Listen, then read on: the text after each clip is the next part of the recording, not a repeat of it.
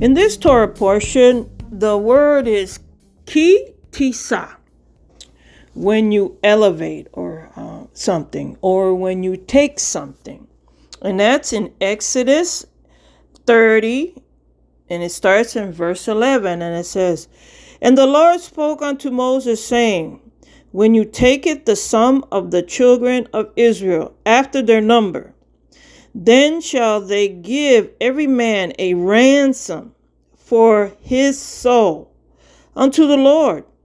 And thou numbereth them, that there be no plague among them when thou numberest them." This was ransom money from the people to service the tabernacle.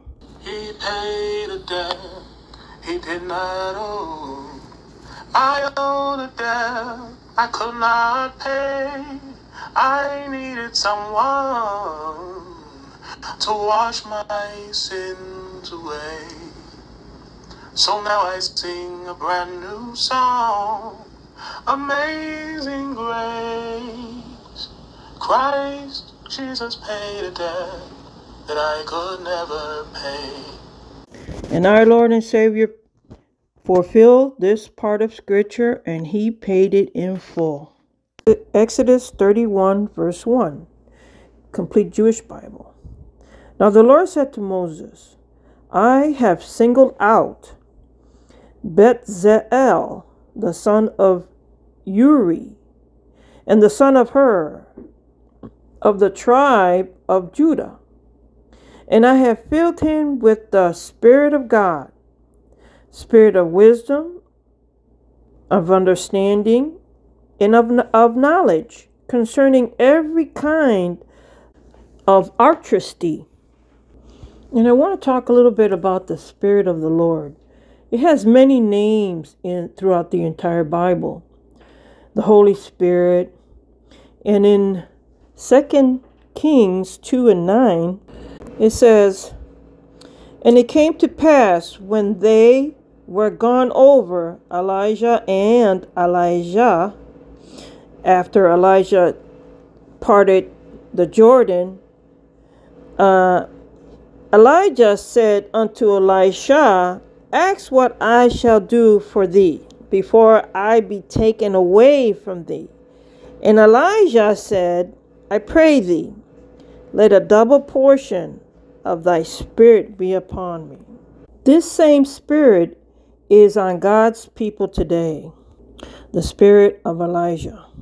On the other side of this, we see in 1 Samuel chapter 16, I'm going to start at verse 13, when Samuel took oil and anointed David as king, and the Spirit of the Lord came upon him from that day forward. But the Spirit of the Lord departed from Saul, and the evil spirit from the Lord troubled him. You and I serve a terrible God. There's nothing more frightening than He. By His grace, we only see a glimpse of His terror. In James 2:19, the devils tremble because of Yah. This same spirit is upon people today. Elijah preached to the northern kingdom. After King Solomon died, Rehoboam and Jeroboam, his sons, split the kingdom because of taxation. The king who ruled in the northern kingdom his name was Ahab, and Asa ruled the southern kingdom. King Ahab was married to a princess of Baal named Jezebel, and she had 450 priests under her. Now we can see that idolatry was a sin that the people in the Old and New Testament submitted themselves to. Idolatry is alive even today. I remember when the pastor gave a study a while back on the Antichrist and how he is not a one person, but a large group of people. And he proved that through scripture that the spirit of Antichrist was in that large group of people. I want to go quickly back to Exodus 31, verse 13, a verse that should be mentioned.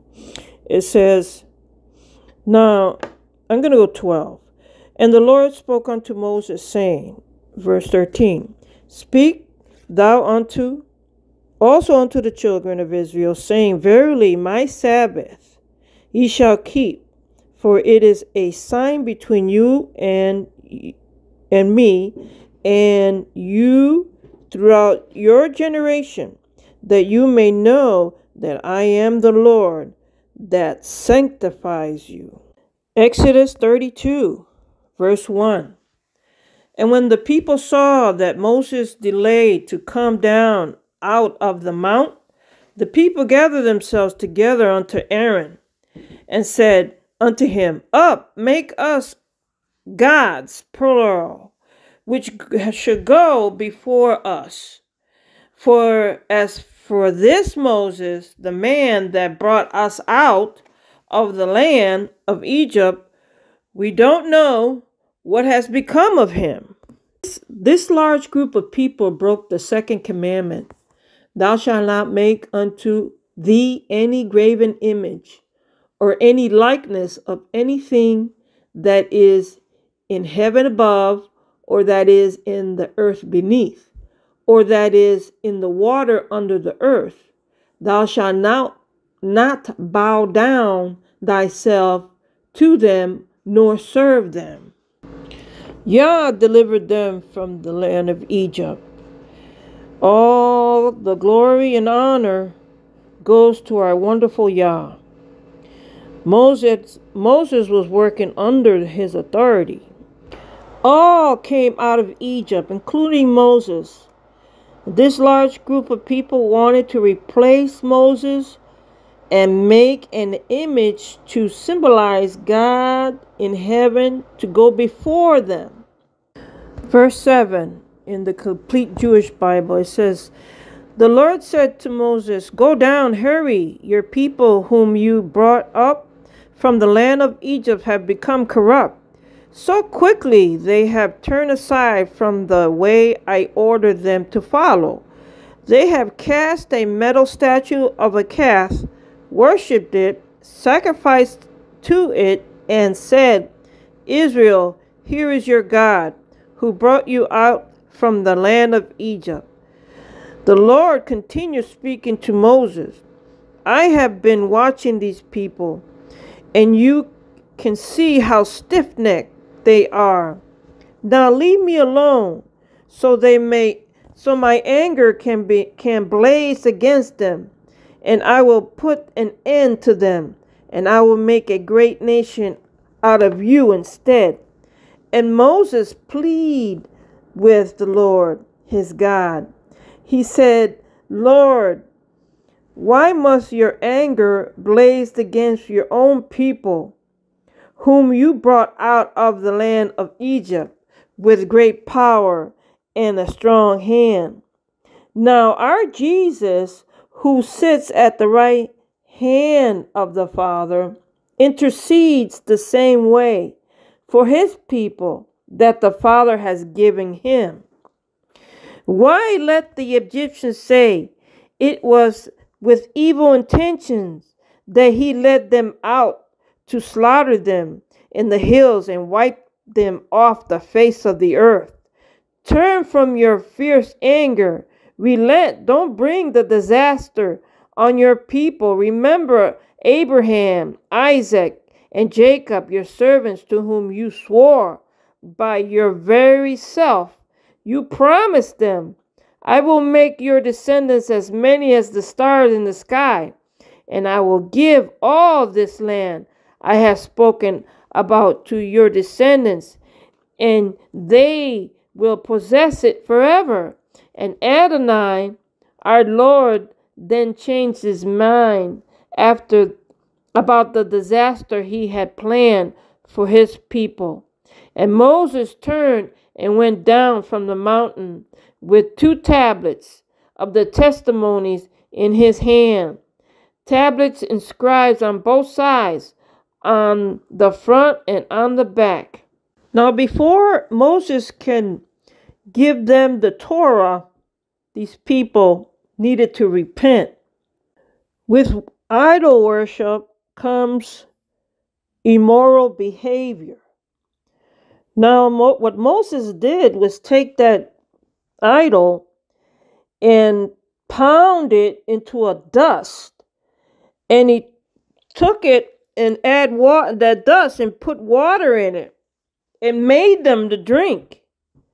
Now, in Numbers chapter 5, when the spirit of jealousy came upon a man, and he is jealous of his wife, she is set before the Lord, and the priest gave her a bitter drink, and to see if she had defiled herself with another man. In this, Moses demonstrated to the people that it is a personal relationship that they must have with Yah. Bending the knee to any other will make them harlots. 3,000 people died that day. In the New Testament, Herod was king in Rome when John the Baptist was calling people out to repent from living in the false religion and to come back to God and be holy through his Torah.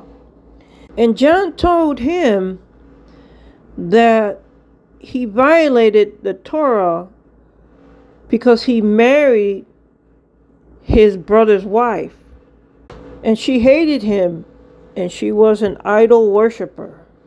In 1 Kings chapter 18, verse 17, in the Complete Jewish Bible, it says, when Ahab saw Elijah, Ahab said to him, "Is it really you, you trouble of Israel?" And he answered, "I haven't troubled Israel. You have, you and your father's house, by abandoning the Lord's Torah and following Baal." And Elijah answered, "Now order all Israel to assemble before me on Mount Carmel, along with the 450 prophets of Baal and the 400 prophets of the grove who eat at Jezebel's table." Elijah proved that God is God alone, and Jezebel hated him for it. Now, Elijah and John the Baptist are saying the same thing. And in Deuteronomy 17, it speaks about how wicked the idol worship is. And in verse 6, it says, "At the mouth of 2 witnesses, he or she is worthy of death." Let's go to 1 Corinthians chapter 8. Paul talks on what we should do when confronted with a person that is weak in the faith. Here, the example is food. And Paul makes it clear what our obligations as priests are. We are examples of the light. It's our responsibility to give help and clarity on the subject of what is acceptable to Yah, to the best of our ability. All things are permissible, but all things do not build the church. We are responsible to love, agape love. In Corinth, idol worship was big. The food that was worshipped to idols were sold in the marketplace. In idol worship, almost always, There were immoral behavior. Here, Paul is writing to the new believers who came out of a false religious system that they grew up in and surrounded them. Today, folks have freedom to do all things, but believers have a responsibility to do what is best to increase unity in the walk of faith. Knowledge pops up, but love builds up. Ki tisa, to elevate.